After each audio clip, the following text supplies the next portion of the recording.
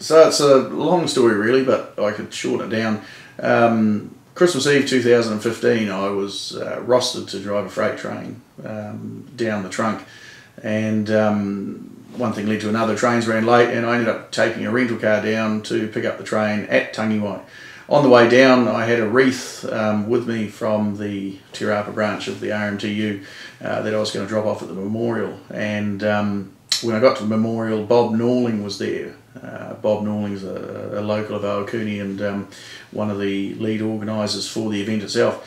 Back then we started talking, or he approached me and we started talking about a memorial stone for the engine driver and fireman, and it was going to be a really small $2,000 stone, and he approached me to see whether or not the RMTU might be interested in funding it.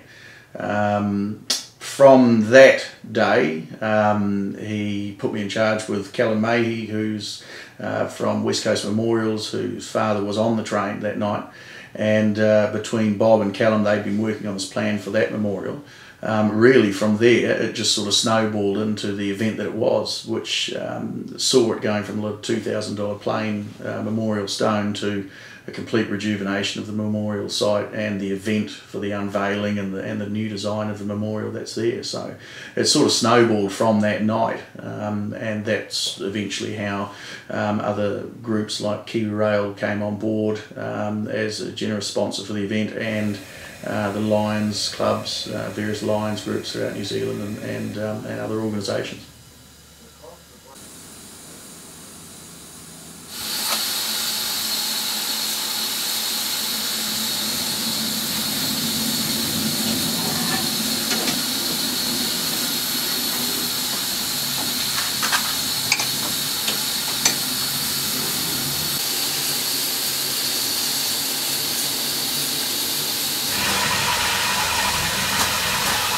So prior to the train running, we had to do some testing and certification on 1275. This was undertaken by our partners for the event, Mainline Steam.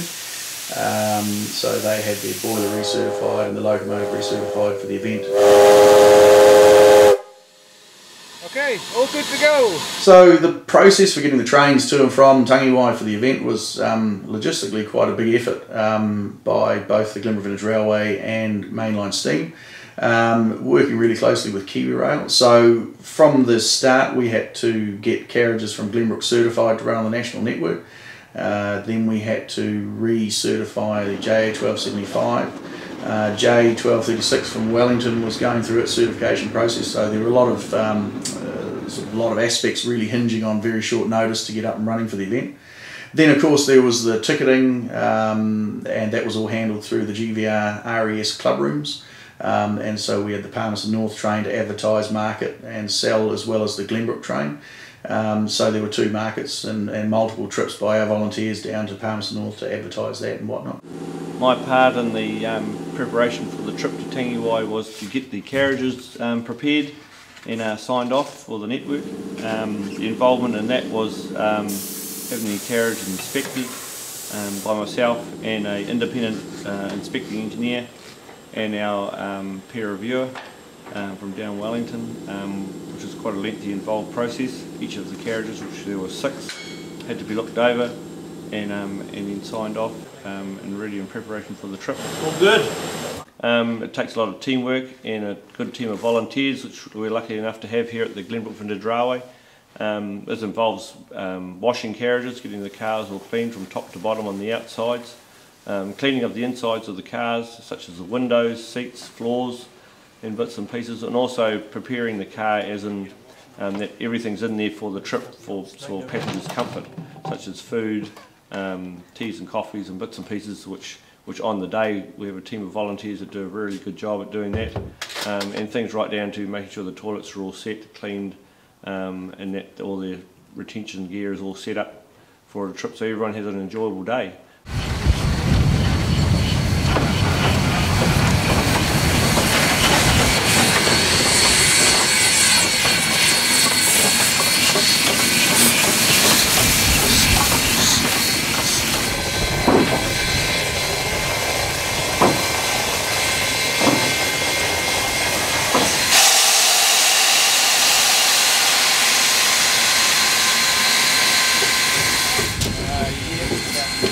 with this being a joint trip between the Glenbrook Vintage Railway and Mainline steam, we had to get the Mainline steam in to certify JA 1275, which is currently in storage at the Glenbrook Vintage Railway. This involved Lindsay and his team and Mike College and the boys to come in and do the pit inspections on JA 1275 for the network, which involved wheel readings, checking over the locomotive all over and getting everything tested, brake, Westinghouse braking bits and pieces. It involved about a weekend or two before the excursion for the engine to be steamed up and run on the Glenbrook Vintage Railway, just to make sure everything was working fine, and for the crews to make sure they're familiar with everything on board, and then yeah, everything was all set to go.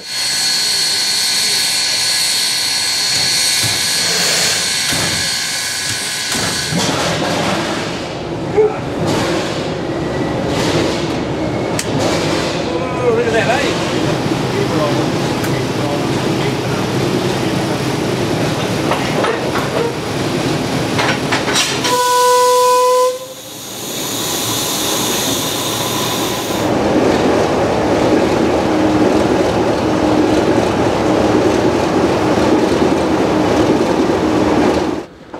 Last car's coming out the door.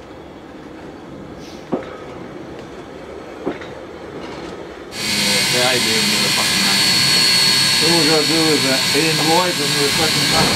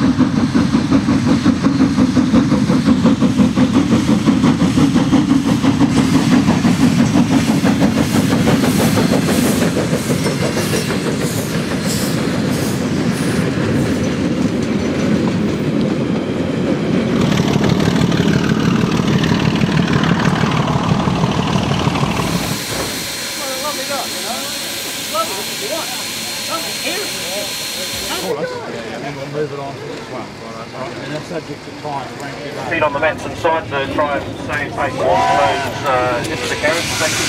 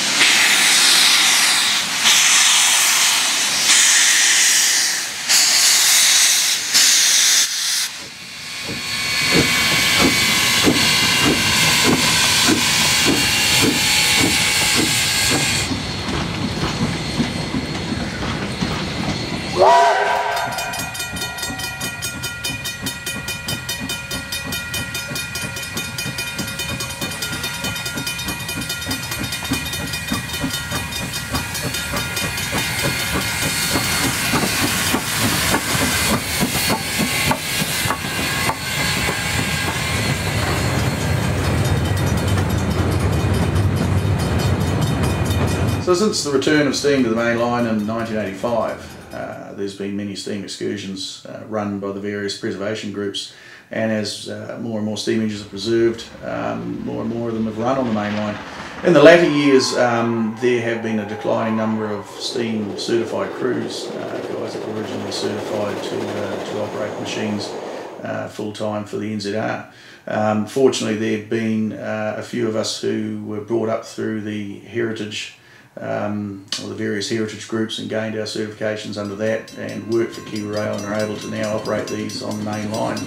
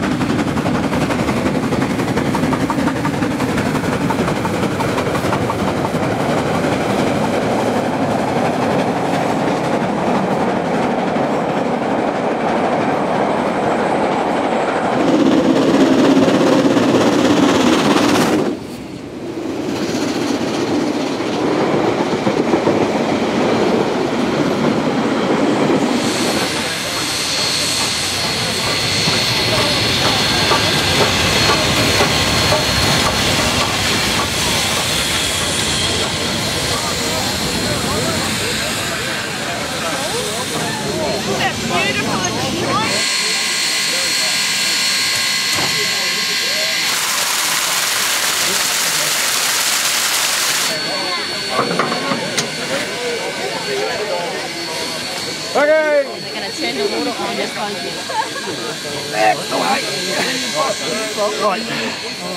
So I'll be one of the 2 locomotive engineers on JA 1275 leaving from Hamilton. There'll be myself and Richard Norton.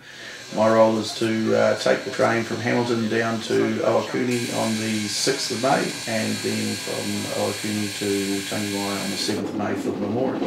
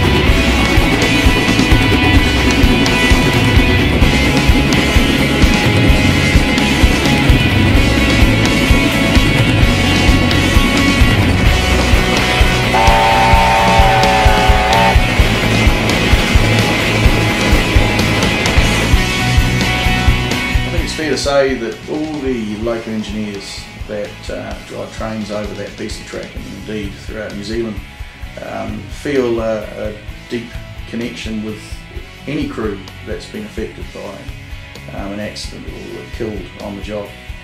Tangiwai is especially has a deep connection with the crews in Palmerston North and Te Rapa. It's a section of track that we both operate over.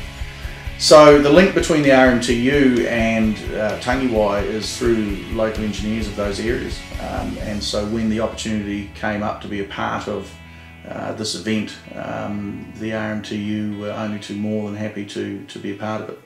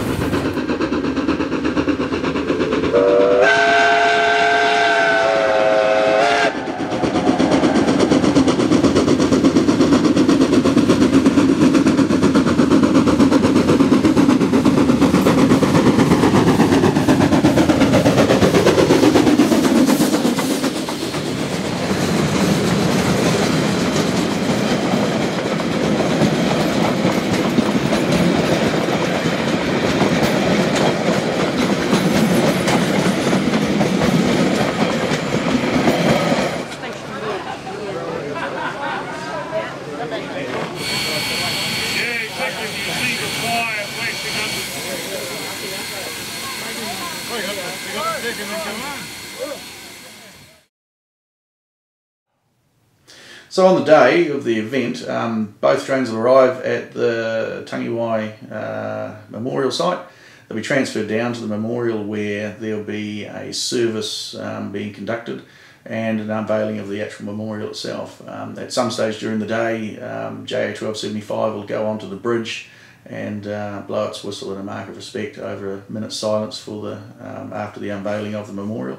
And this should be followed by various presentations by dignitaries, VIPs and ministers from the government coming along, and then everybody should be getting back on their train and heading off.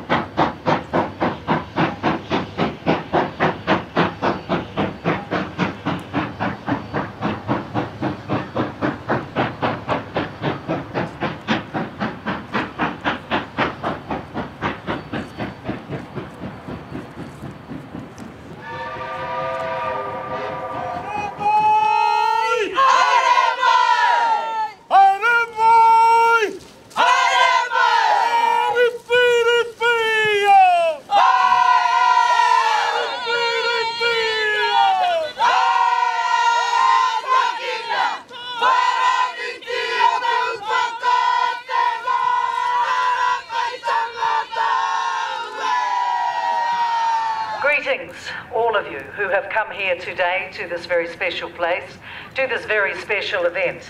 Distinguished guests, we are here in remembrance of the tragic events of Tangiwai that will never be forgotten. To the families of those who passed, and to the various groups that are present who have made a contribution over a long period of time to this place. Greetings, greetings, greetings to you all. Today, we unite with Wayne Butson and the RMTU to share in the remembrance of our forefathers who lost their lives in the line of duty. And a special hello to my colleagues from KiwiRail who travelled here in big numbers today to mark their respect. Thank you. As we have observed on Anzac Day, often the very worst of circumstances brings out the very best in New Zealanders. Tangiwai was such an event and proves yet again, in times of tragedy, the courage of Kiwis rises to meet any challenge. But today means more to us than closure for the events of the past. Lance died here, but his body was never recovered. And our Nana never gave up hope of finding him. This memorial for us will also represent his final resting place and a focal point for us and future generations. We hope that in the years to come, the people who come to this place will not only reflect on the tragedy that unfolded here, but will know the story of these two brave men who made the ultimate sacrifice all those years ago. Thank you.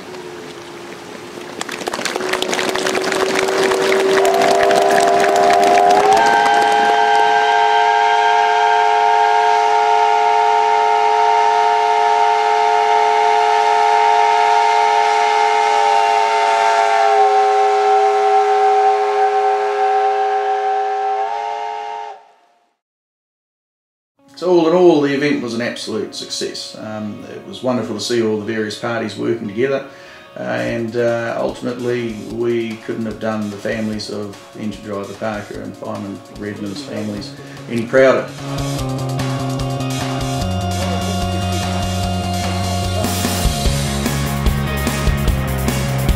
Off to Auckland we go!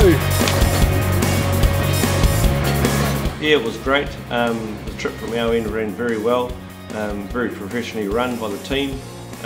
Good to see that both groups, Glenbrook and Mainline team, work well together and a good team effort. And the punters on board, the people that the passengers on board the train enjoyed themselves and had a good time. So no, great to see and well done to everybody.